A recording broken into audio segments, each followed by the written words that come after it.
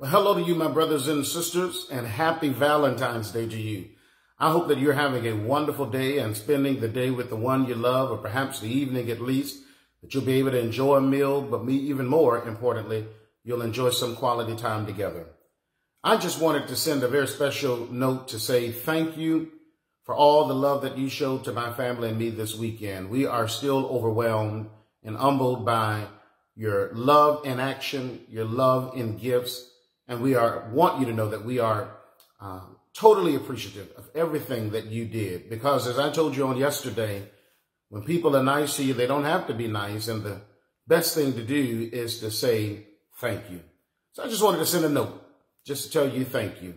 Thank you for being you, and let you know I am grateful for the opportunity to be your pastor.